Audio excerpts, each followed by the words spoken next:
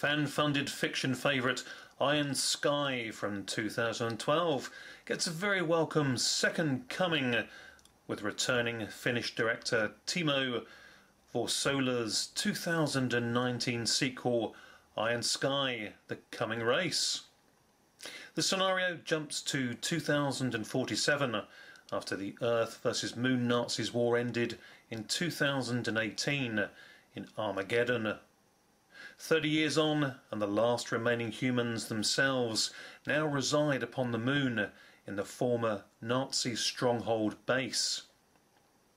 Neomenia Moonbase is where the last living remnants of humanity now survive, living side by side with the former moon Nazis who were left behind themselves by the Earth invading Nazi hierarchy.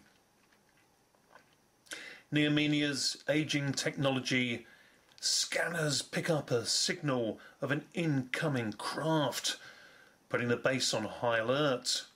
But moon-born child Obi, a feisty young woman, an all-round engineer, tech head, repair gal, and kick-ass calm, get-the-job-done tomboy, sets about shortcoming any panic attack upon the unknown craft, and aids in securing it a safe passage and secure landing with the moon base dock.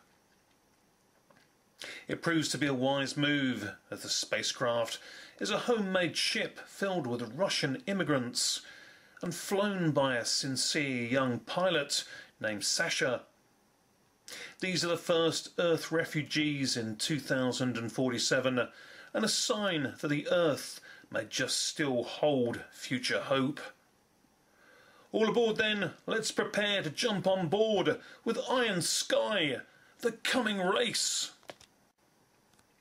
In 2047, upon moon-based Neomenia, the cranks and kooks of human society still find foundation among the regular folk, and the future theologists preach of the new world within their temple of tech faith, using e-prayer apps on their moon mobile phones.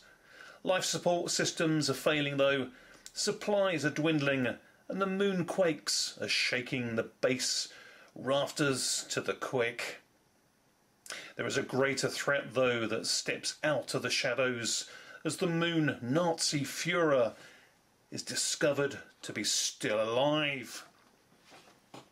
Time for the terrific Udo Kier to take centre stage and unleash his maniacal madness once again upon the unsuspecting humans.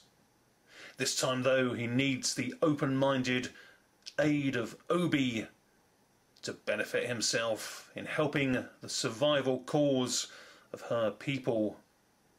It turns out that the seemingly ageless moon Nazi and his Nazi Reich order are far more than originally thought though. They are an ancient race of aliens, fueled by a pure energy protein that re-energizes and enables regrowth of body parts and organs. Wolfgang, Udo Kier's scheming moon Nazi character, informs Obi that the pure energy is the reason why he and his people are able to live forever, and that its source is most prevalent still now within the centre of the Earth.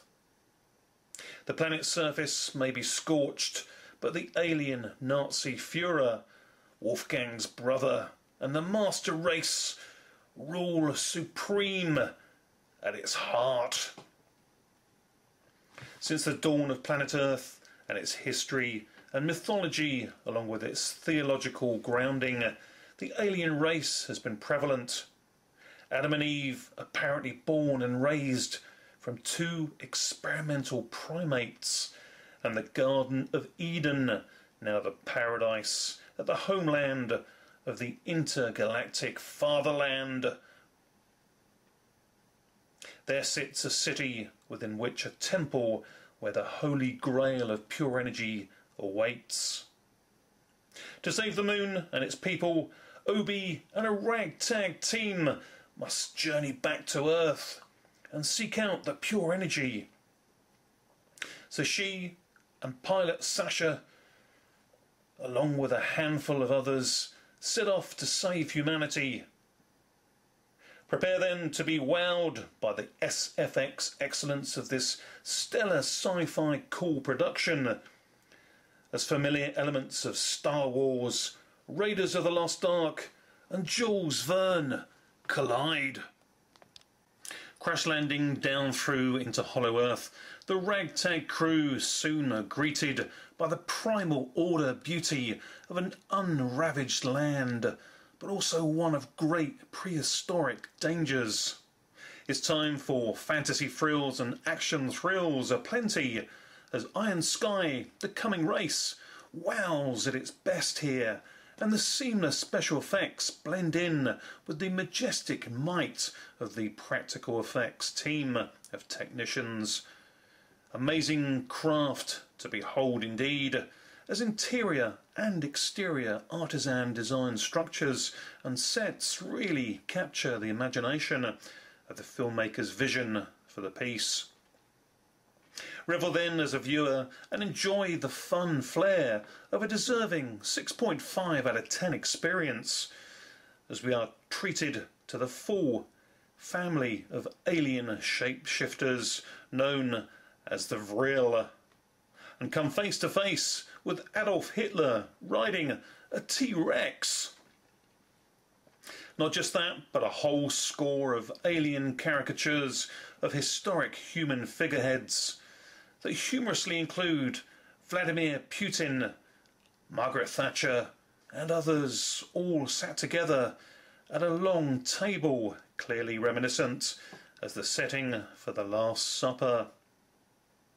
Not even David Icke sitting down to lunch with Nostradamus could have predicted such awesome silliness. This is a twisted testament of historical Earth. Unleash the velociraptor dogs of the gladiatorial Vril soldier guards as Obi and Sasha's presence is uncovered, and their tomb raiding antics to procure the Holy Grail, pure energy, then goes into overdrive, as we are treated to a Cecil B. DeMille movie moment with a prehistoric chariot race to escape that almost Triceratops, the Ben-Hur styled original. This is a far-fetched, fun-fueled fantasy to be sought out and soon to be available from the wonderful folk at 101 Films. Planet Earth, Third Reich, from the Sun. Overall, although this sequel may not be as outrageously hysterical as the first movie, it's still a big fun production, and it's evident to see how much more time and attention to detail has been spent and put in by all concerned with the film with regards to the special effects and indeed the practical effects. This one looks good, sounds good, and is just good all round, and definitely a big step forward as far as the fans of the franchise are concerned, and a big fun time to be had by all for sure in watching this one. There's even a fully financed Chinese spin-off feature Iron Sky movie coming soon from the same director and crew, which shall indeed see Udo Kier once more back to his devious and nefarious alien Führer ways. What would be extra cool would be a true trilogy-topping sequel to give us perhaps Iron Sky 3, Mars, Red Planet, Russian Rules. What a way to finish. Thanks for watching. Bye for now.